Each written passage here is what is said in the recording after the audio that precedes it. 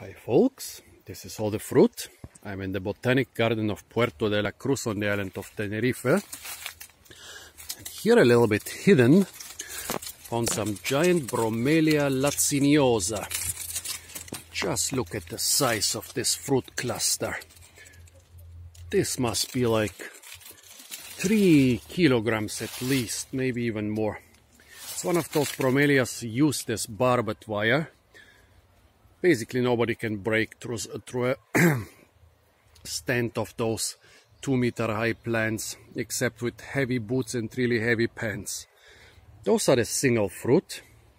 I don't know if they are really ripe. Some of those bromelias are actually being used as fruit plants, but this was not very pleasant.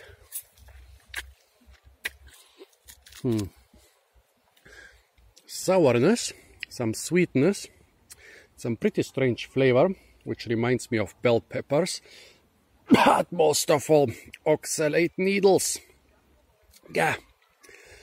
which pierce my throat, and of course, countless fibers.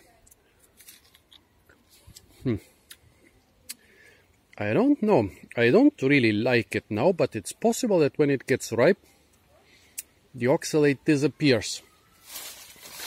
There is one more fruit cluster over there. So another one over there. Here is a cluster of really unripe fruit. Those are also unripe. No, all 3 clusters are less ripe than the one I tried. So for now, no. Can definitely not recommend this Bromelia laciniosa. But maybe I should come back in a couple weeks when this stuff is really ripe and try it again. So folks, this was Bromelia laciniosa. By the way, this big inflorescence basically corresponds to one whole pineapple. The pineapple is basically such an inflorescence pulled together into one big fruit-like structure. And their Bromelia is closely related to ananas or pineapple. Well folks, I might or might not come back in 2 or 3 weeks and check if this stuff tastes better. But for now, Bromelia laciniosa, 3/4 ripe.